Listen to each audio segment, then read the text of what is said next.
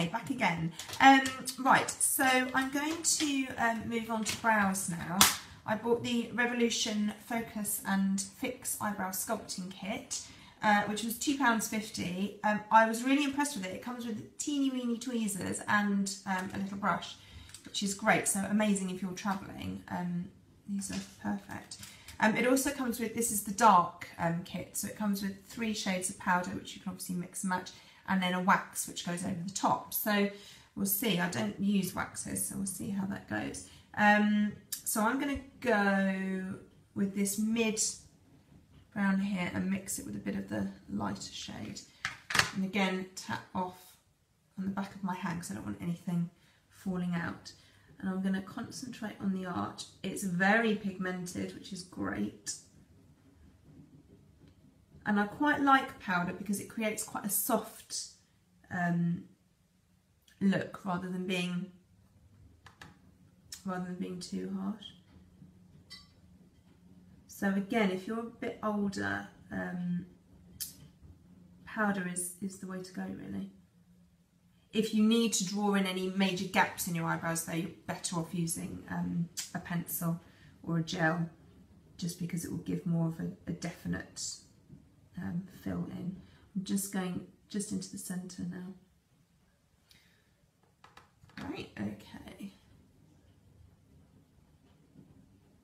So this is my problem eyebrow.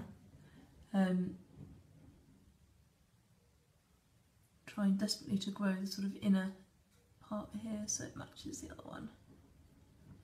Whenever I get them done, for some reason they like to whip off the inner part of this brow. Okay.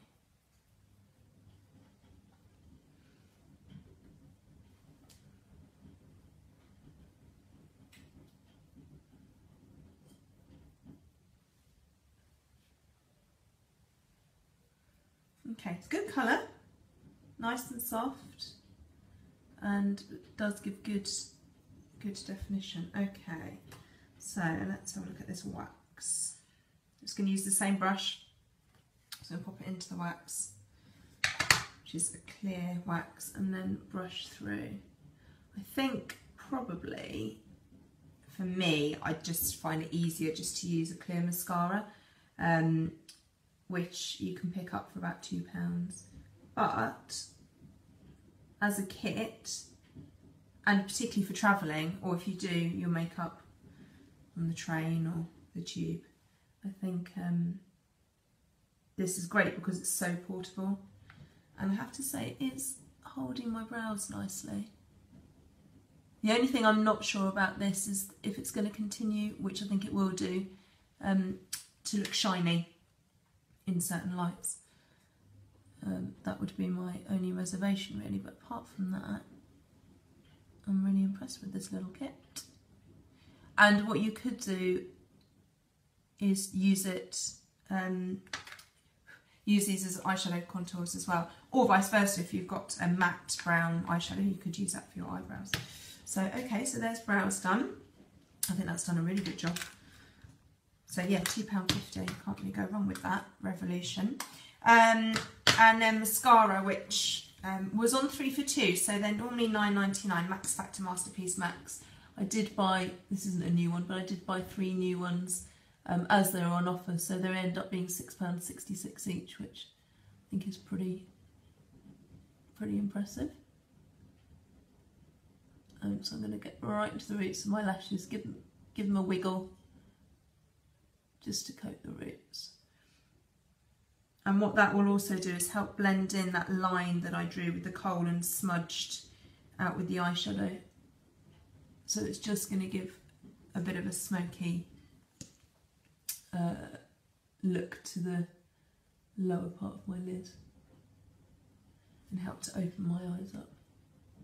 So wiggle, wiggle, wiggle, and then stroke up to the tips. I'm just going to do one coat.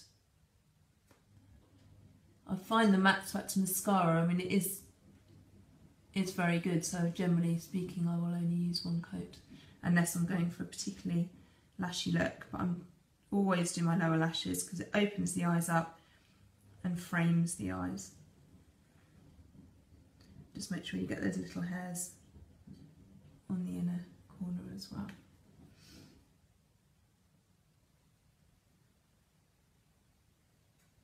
Okay. Right.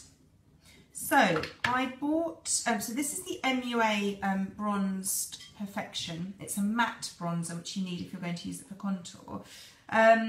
This was £4. They did do a bronzer for £1, which I was tempted by.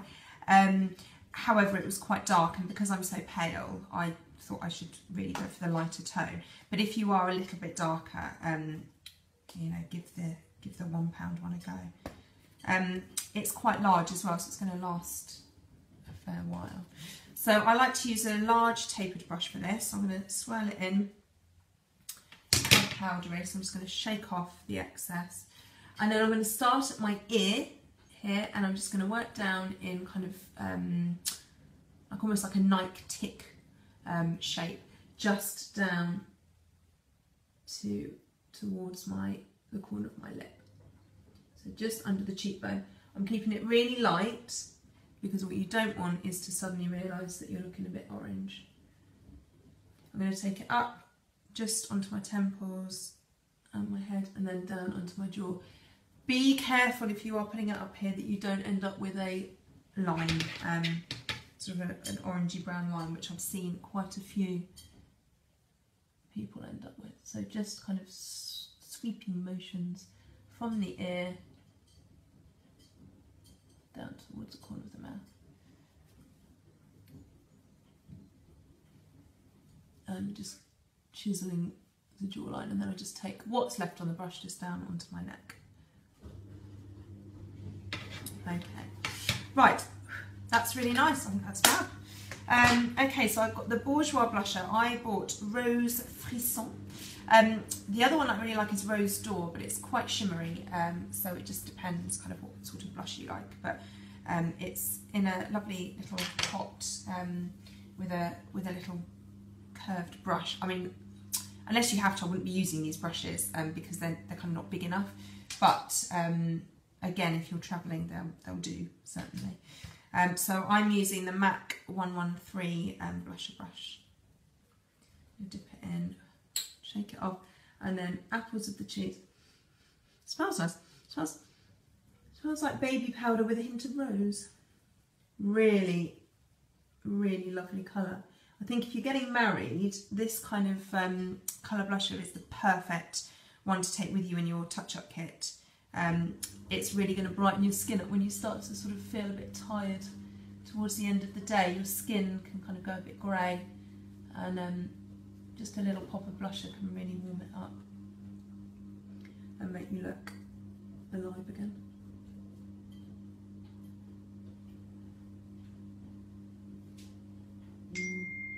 Oh, sorry, that's my phone. Put that on silent. Okay, that's really nice. I haven't got more on this cheek than this one. It's the I've got a window coming in the side, so it does make it look a bit brighter. And then I bought the MUA Undress Your Skin highlighter, which was £3 again, and I've heard loads of people rave about this. They had this kind of pinky colour, and they also had more of a sheeny golden tone as well. So I'm going to use my powder brush and swirl it in, and then I'm just going to apply it to tops of the cheekbones up to the temple. So really, I don't like a huge amount of highlight like some people do. I like it to be a little bit more subtle. But I think if you wanted to go full on glow with this, if you used a damp beauty blend or damp sponge, or even a damp brush, and applied this, I think you'd be well away with your glow. So that's really lovely, really nice. I'm going to pop a bit centre of the lips. I'm going to pop a teeny bit under my brows and just the bridge of my nose. I don't like popping any on the end of my nose. I just think it just looks a bit too shiny.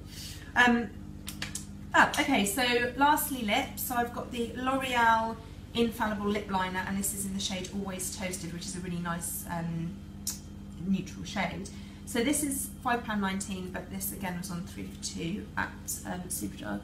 And I'm just gonna start with Cupid's bow.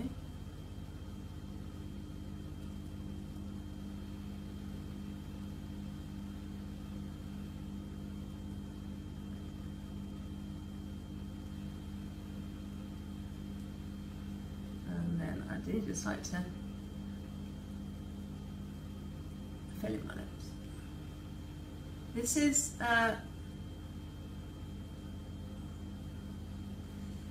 I'd like it to leave a little bit more product, ideally. But the colour is really nice. Okay, and actually the colour would be quite pretty just with a little bit of lip balm. My Rosie for Autograph lip glossy would be really nice with this, but I've also got this, which is quite old, but you can still buy it. So it's the Rimmel Lasting Finish by Kate Lipsticks. It's the Kate Moss range. This is in 03. And I'm just gonna, rather than kind of applying it like you would normally with a lipstick, I don't want a really heavy coverage. I just want it patted on.